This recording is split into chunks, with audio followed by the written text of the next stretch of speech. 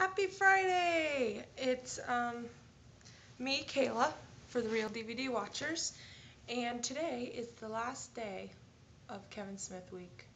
Let's all take a moment of silence to mourn the passing of this week. It was fun, entertaining, hilarious. Okay, moving on. My Kevin Smith movie, if you've been watching this week, you might have figured out, because that's the only other movie that hasn't been talked about.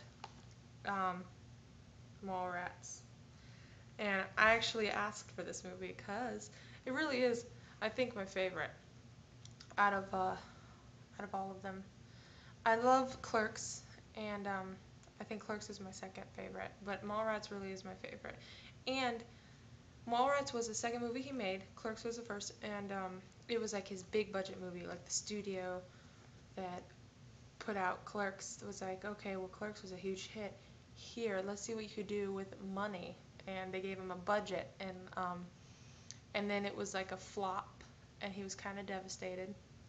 But I think it has gained popularity via VHS and DVD, and it's hilarious, and it's very Kevin Smith-esque, and it fits well into the Viewisk universe.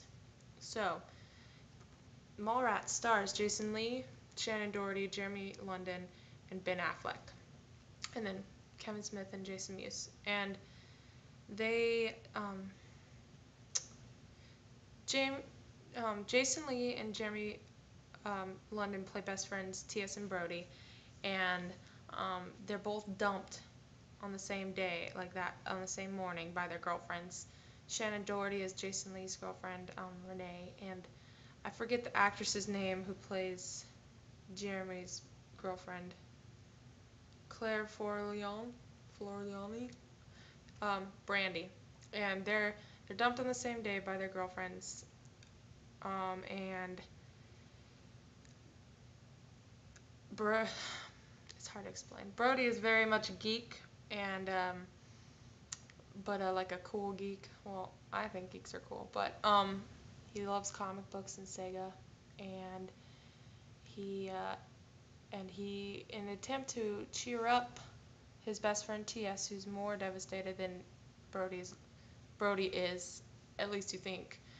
They go to the mall, and that's where the towel comes in. They are mall rats. They go to the mall a lot, and when they get there, they find out that Alan Rooker, which is plays T.S.'s ex-girlfriend's father, he's setting up like a game show that type thing.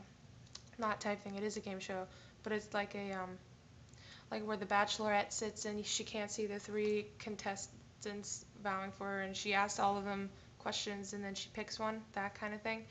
And T.S. decides that he's going to either try to put a stop to the show because Brandy's the girl who's going to do it, or he's going to get a way to get her back. And Brody helps him. And along the way, they run into their friends, Jan, Silent Bob, and Gwen. And Gwen is T.S.'s ex-girlfriend. She was the girl who played Amy in Chasing Amy. And then they see Shannon Doherty with Ben Affleck's character.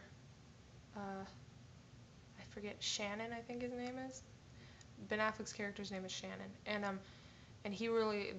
they're kind of on a date, and Jason Lee gets kind of upset and decides that he wants Shannon Doherty back. And my favorite scene in the movie is he and Shannon Doherty are in this elevator together, and they're fighting in the mall, right?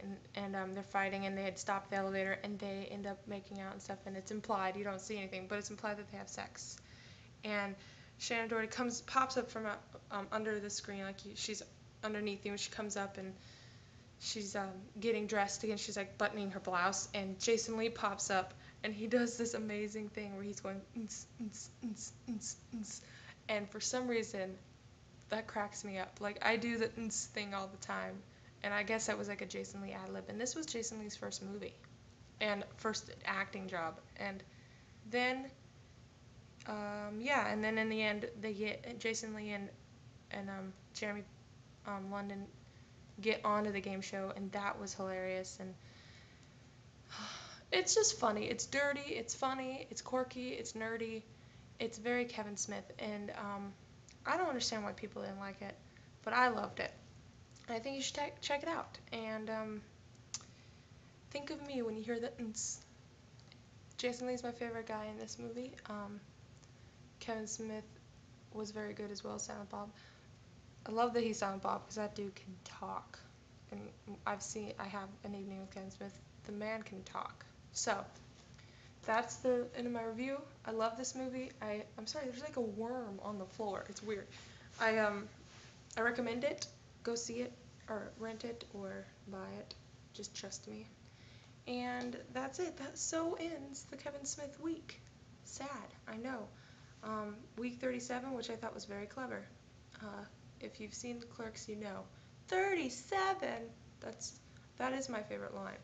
So, good idea. This was my first themed week, and I was very excited, and I enjoyed it, and I hope there's more to come.